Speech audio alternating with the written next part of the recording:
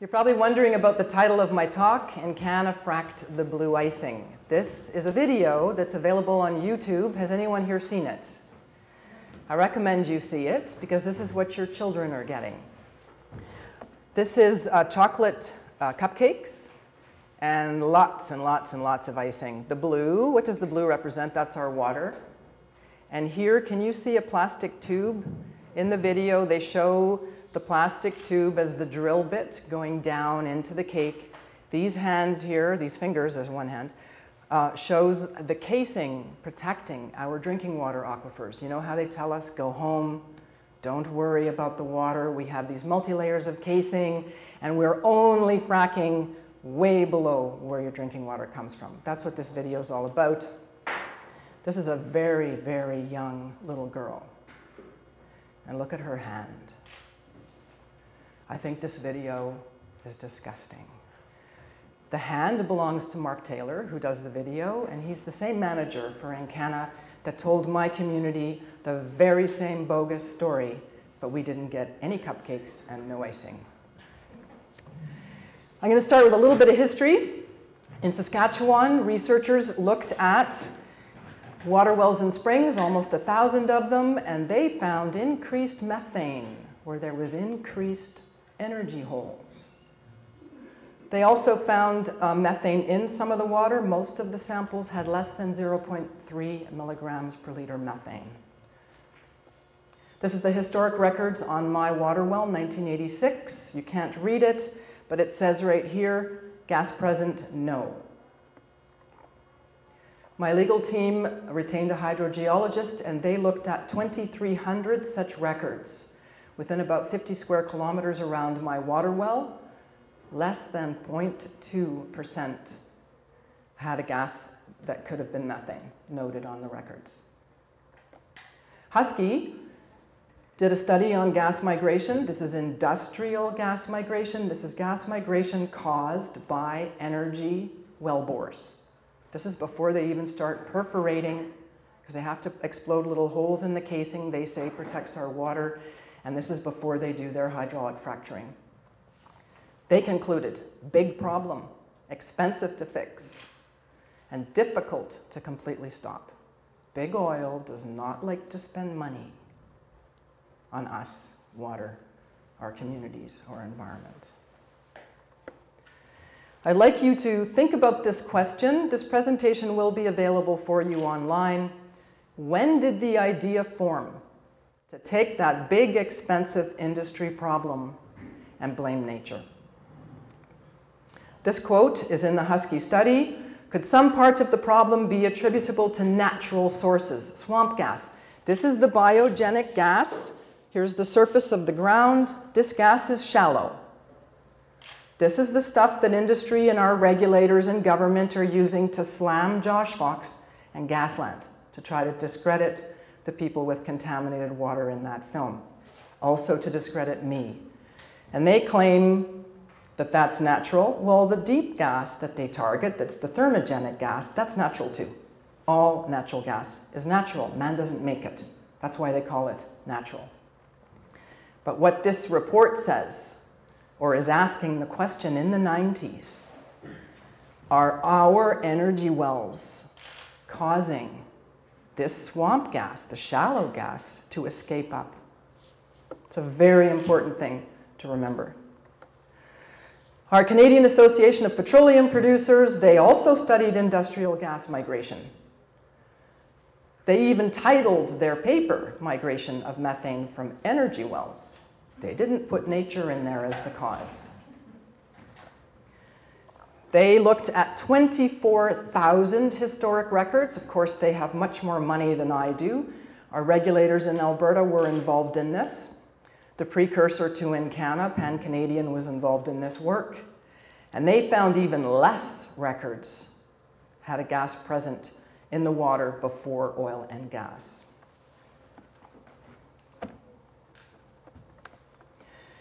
They also looked at the methane in water, and they found methane in most of the water wells, but at very, very low levels. If you can try to remember this, they found levels at less than 0.05 milligrams per liter. That's even less than what the Saskatchewan study found in 1976. There were 2 water wells. The highest were just over 1 milligram per liter. I bought my home in 1998. I fell in love with the old historic farmhouse. It's about 100 years old. It's my garden. I love beauty.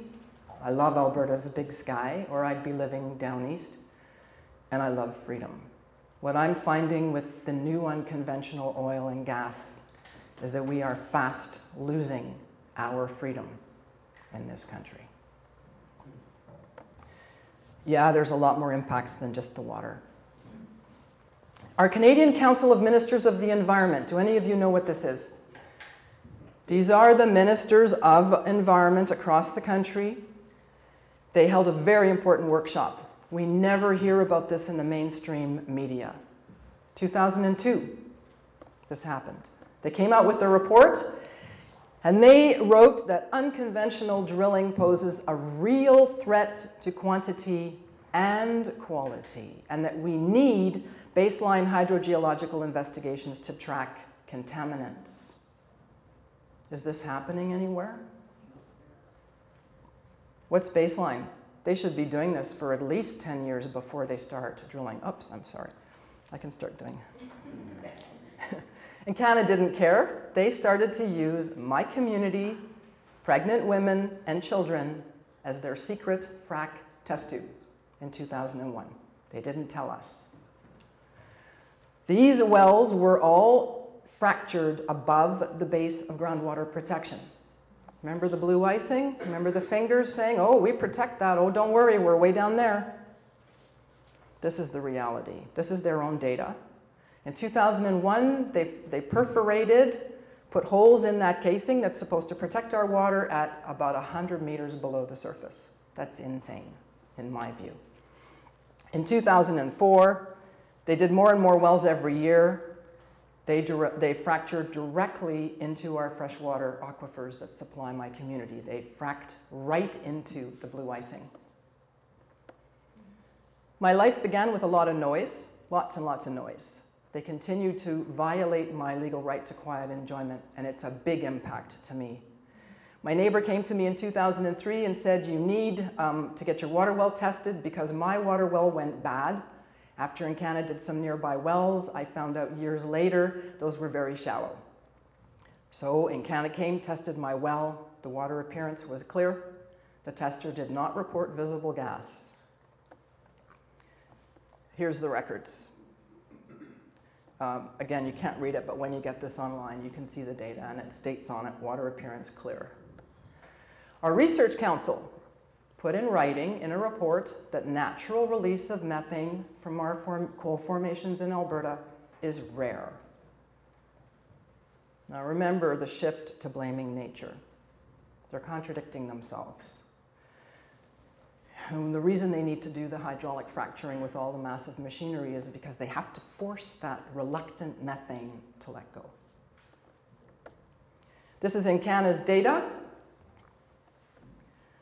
These are all the holes above the basic groundwater protection that they blasted through the casing that EnCana told us would protect the blue icing, our water. 24 perforations that they then fractured. They need these holes in the casing to get their fluids pumped into formation. This was done in secret. EnCana knew they were fracturing directly into our freshwater drinking supply because this record was filed at the Alberta Groundwater Database, not the energy regulator for oil or gas. These are 6 shallow perforations. I can't see my screen here, but there's 6 very shallow right here, and down here EnCana says they did this with the intention to frack for coal bed methane, which is what they did. The water wells began to go bad. This one went to sand. This is the shallow EnCana gas well there. There's no time to go through all the other bad things EnCana did with this well, but they did other things. Still to this day, we cannot find out what chemicals were injected. I do not know what I was bathing in. I do not know what I was ingesting or breathing, venting out of the taps. The regulators will not compel EnCana to disclose this information. We have the best regulations and regulators in the world. The EPA, the Environmental Protection Agency that just put out their report, preliminary report on what happened at Pavilion, Wyoming, same company, they didn't get the chemicals either.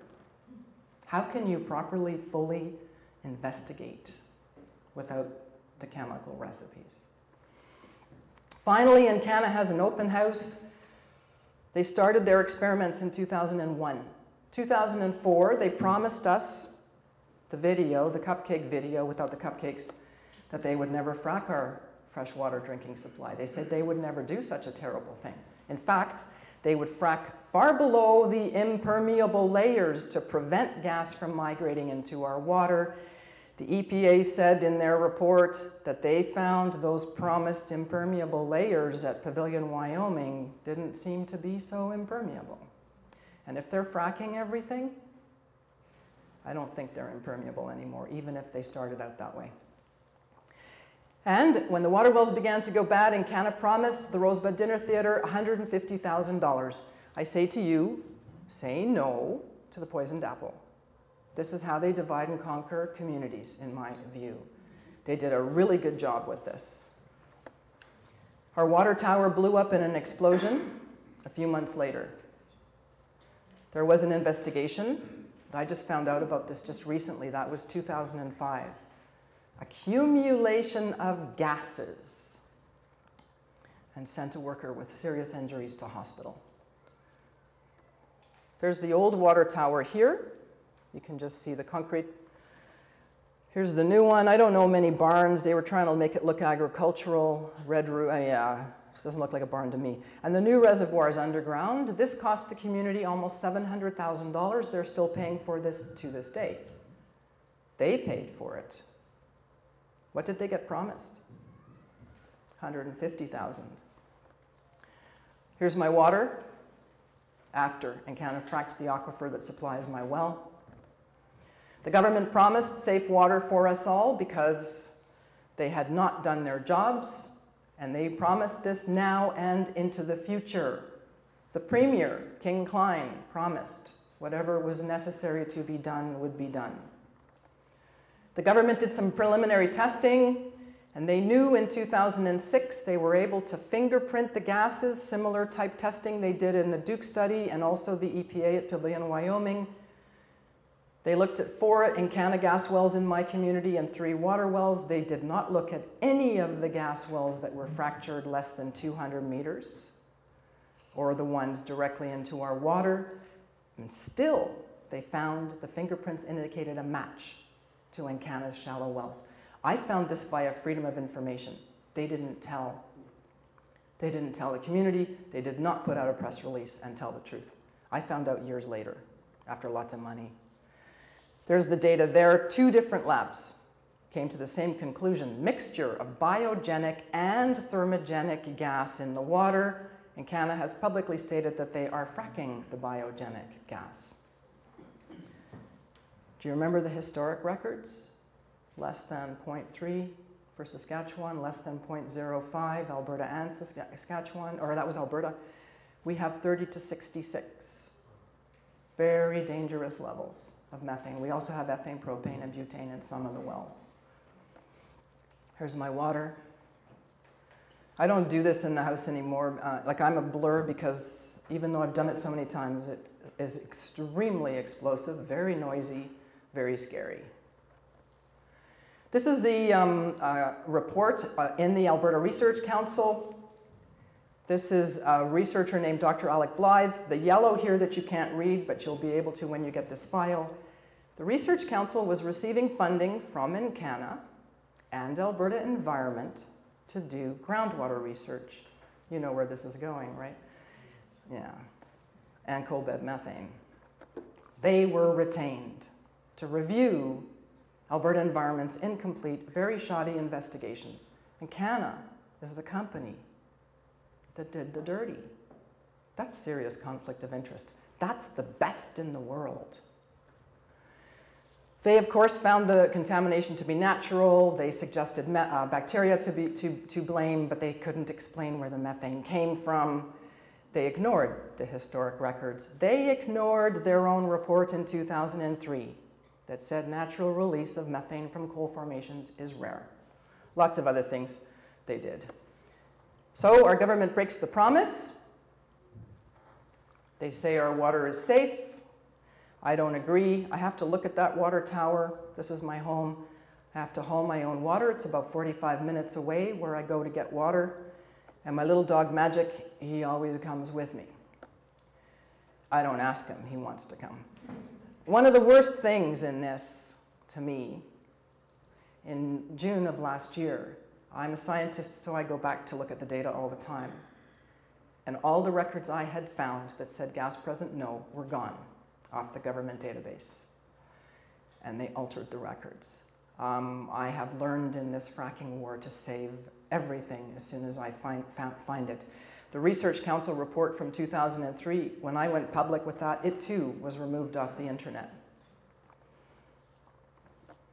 So there's the records I first showed you from 1986. Here's the new records. It doesn't say gas present no, and nor does it say it there. Best in the world. Just quickly to end with a few photos I took in the last month just before coming here. It's never enough. This is our water reservoir there, the new one. This is another EnCana well to be fracked above the basic groundwater protection, just north of my water well. I am at war, and I'm now surrounded. Even more. This is the same well from our cemetery. This is another well from the same cemetery. We only have one cemetery. Rosebud's a very small community. This is the well that they directionally drilled just recently under my land. My water well is already too dangerous to have connected to my home. They did this well on an angle, and our regulator has publicly declared that angle drilling is a major factor of gas leakage. And their bottom hole location is right next to my water well. There it is there. There's my water well. There's EnCana's well. And there's EnCana dumping their waste. They call it land spreading. I call it waste dumping. This is agricultural land. They're growing grain. This I watched with a photographer. This truck filled up at the rig that was drilling under my land. EnCana has received downspacing approval to fracture into the fish scale shales, which are reportedly radioactive. It was a very windy day, and both the photographer and I could see the wind making the waste airborne. The community of Rosebud was coming out of the church down in the valley. This is going into the children's lungs. EnCana will not tell me what's in this. I had asked many questions about these wells. The regulator wrote me a letter saying, EnCana will not dump their waste adjacent to your land. They went half a mile over. It's very close to the runoff into the Rosebud River. EnCana has done research in our National Wildlife Area at Suffield. They had found in their drilling waste arsenic, mercury, barium, chromium, and more.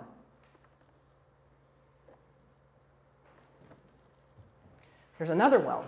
This is my garden shed. I took the photo from my deck. It's just south of my property. Another one to be fracked above the base of groundwater protection. Are they protecting our blue icing?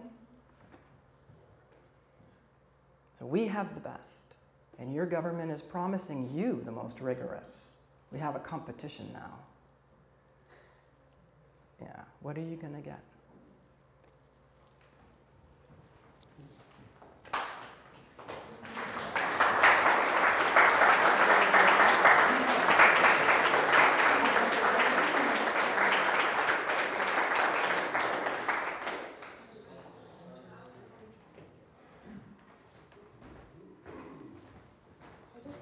Everybody feels comfortable with the media in the room.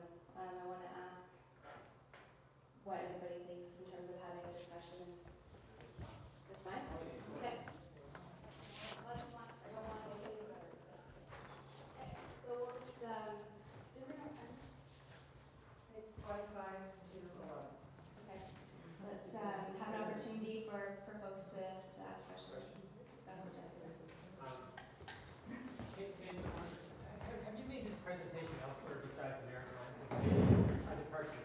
No, I don't trust anywhere else in Canada but the Maritimes.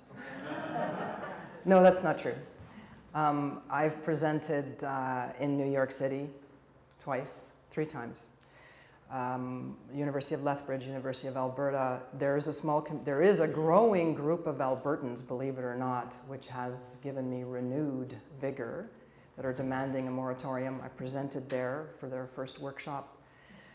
I can't even remember, here in Nova Scotia. I'm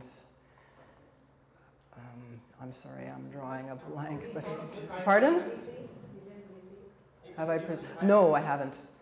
I don't think so. I have a follow-up question. And Yes? The follow-up question is this, is that we here in the province, we need to engage a tremendous amount of people to resist this. And I'm just curious if you have observations in the other demographics where you presented, what techniques and what action they are taking to engage the public in this difficulty. We don't have that much time. Challenge. Call it a challenge.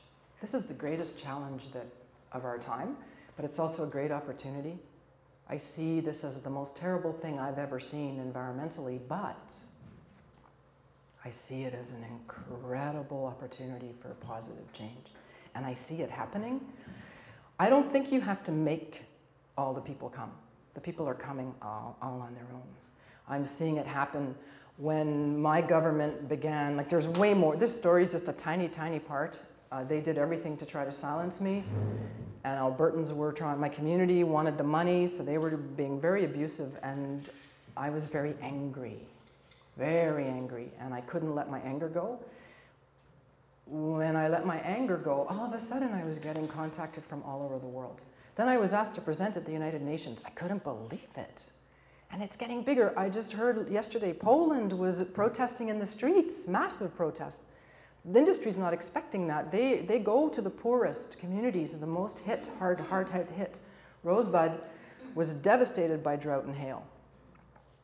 Poland, economic hardship, and the people are rising all on their own. And I think every person that finds their courage and loses the fear of their own power, because we're incredibly powerful, more people want that. So they come. I mean, yes, share it with family, friends, talk about it. I talk about it all the time, because I think there's nothing more important. I think you can, like, I feel that you have a pressure that you need to get everyone to know what's happening. Somebody told me, CBC had on the radio at one point that one of the most searched words on the internet was hydraulic fracturing. That tells us everything we need to know. Yeah? More on the negative side, you work in the industry, I work in the industry. Yeah. I still work in the industry. You? Yeah, not much. I still get a little bit. Courageous companies. One thing people not maybe see too clearly, and I would like to have your opinion so people can hear on, and I'm not trying to put a label on the oil and gas industry, but people need to understand these people are very, very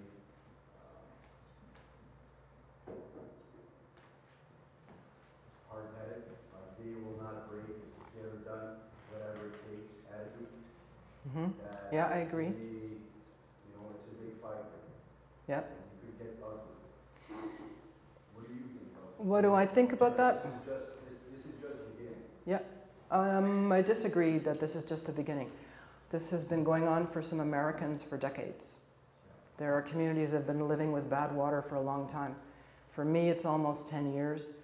For you, it might be beginning here, but you have information we did not have. You have already a massive army that us in the West had nothing of because we had none of this information. Information is power. Share it. The more you share the information and your truth, the less ugly it will be. And I actually see already the ugly is changing. My anger changed. And now I see this case and what happened to me has been the most incredible lesson of my life to show me how powerful I am. And I'm ordinary. We have amazing power, and they're really afraid of it. I think the global momentum will prevent things from getting ugly. Our politicians are starting to get scared. If you want to make it ugly, I think you lose. I really do. Because our Prime Minister and our politicians are taking our rights away, right, left, and center. We have to remain strong within the law, peaceful. Did you guys all see the pepper spraying down at the University in the States? For those kids, that was an incredible lesson for everybody because they tried to enrage them and make them act out. And those men backed off in shame. That's what you want to do. And when you get the urge to be violent, have a cascade list for your communities where the strong, sort of silent types, you know, the ones that never really say much, but they're real strong pillars. They can be really valuable assets that people can phone if they're so angry they don't know what to do with themselves. I have my little dog. He helps. Well, but it's really important, and you must have the compassion for the people who lose their temper and the people who sign the leases, because it's your community they want to destroy. I used to think the water was the worst loss, and just this last year I realized that it is a very little loss.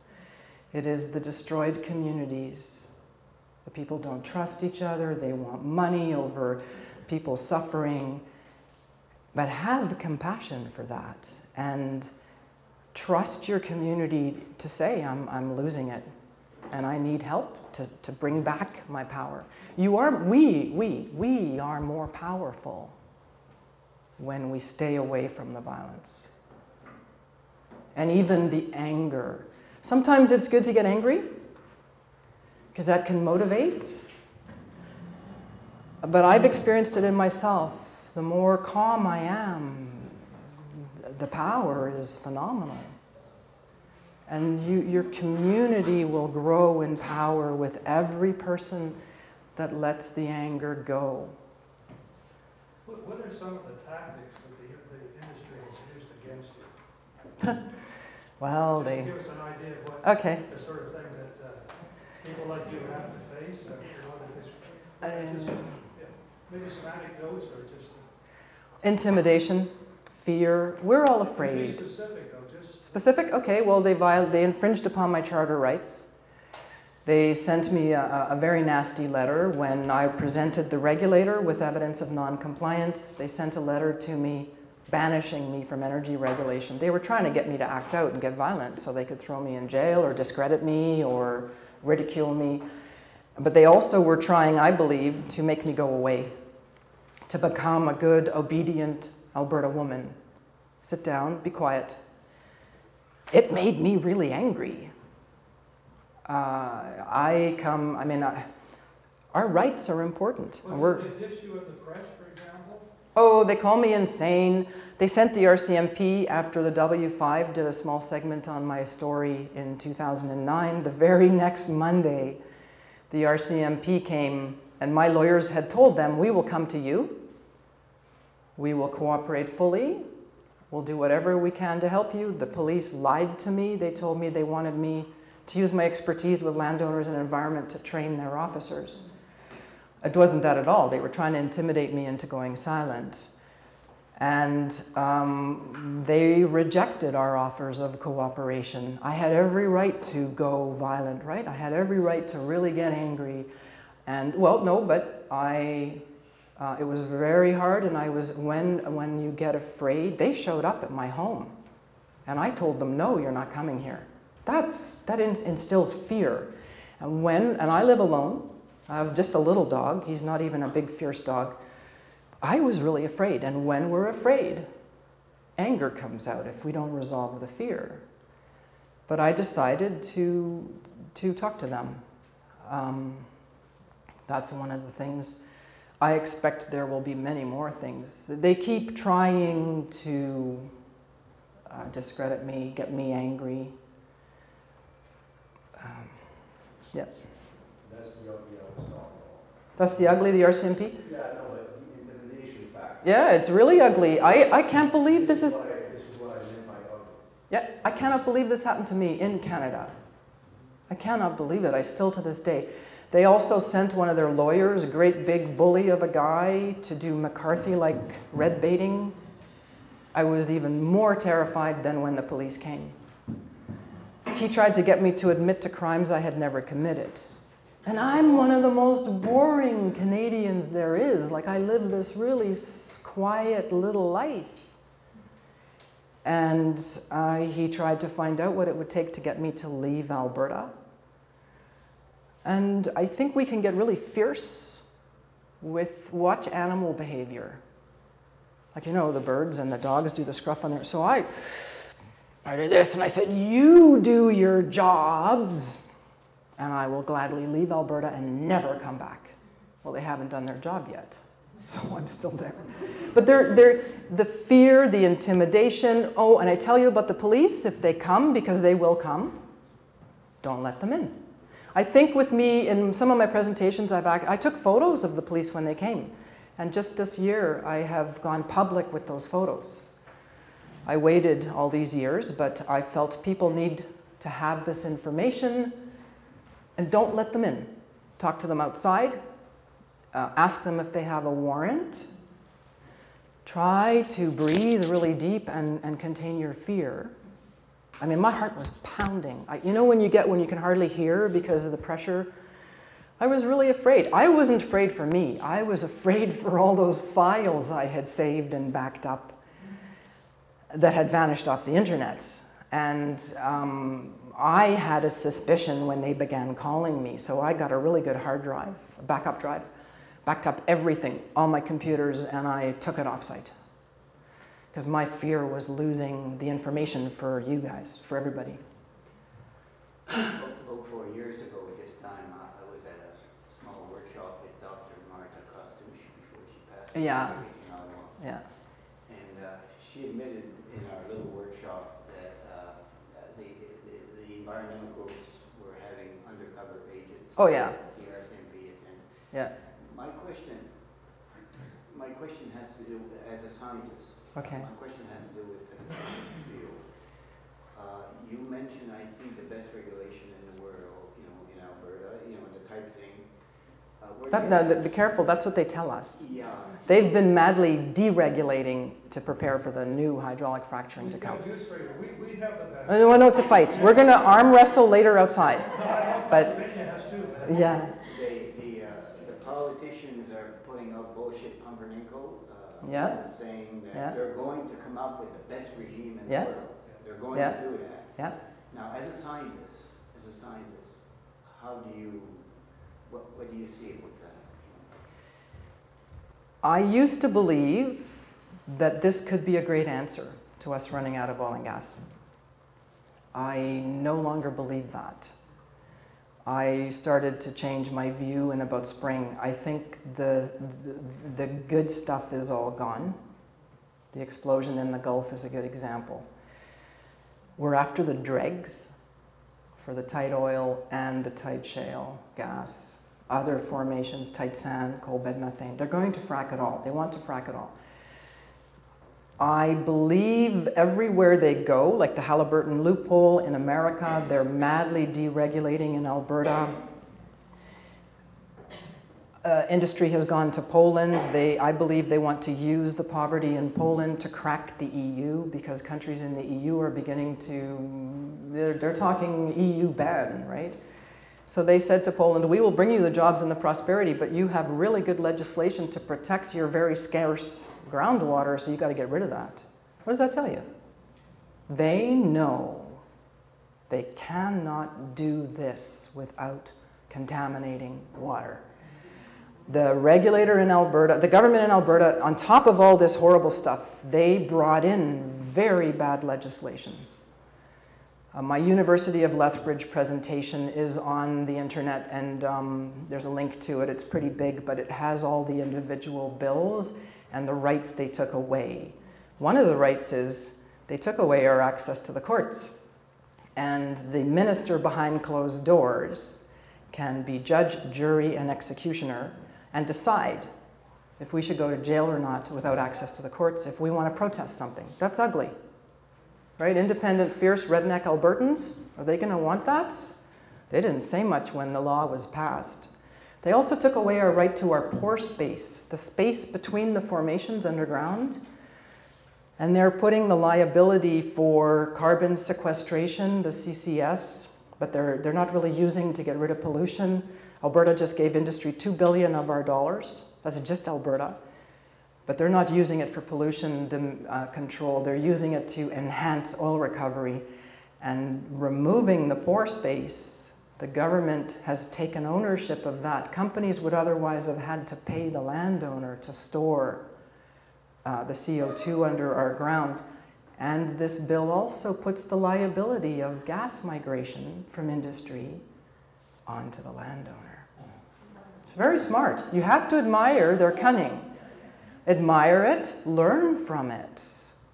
Use the same cunning. And those promises you guys are getting, when I read the headlines, I laughed. This industry, as you had said, yeah, they're hard-headed, but something, I've worked with this industry for 30 years. There are good companies, there's good people working there. What I saw, though, with these experiments in Alberta was something I had never seen before. A ruthless arrogance, a ruthless cruelty. They've gone way too far this time. Yeah?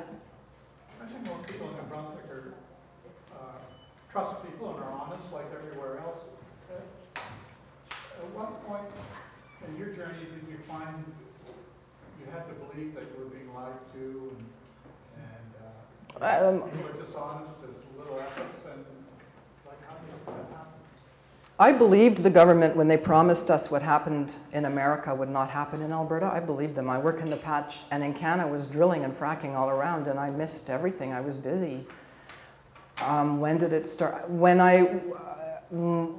There's a longer presentation that I do. It was about August 2004 that I caught EnCana's land manager lying to me very seriously, and I was on a contract for EnCana.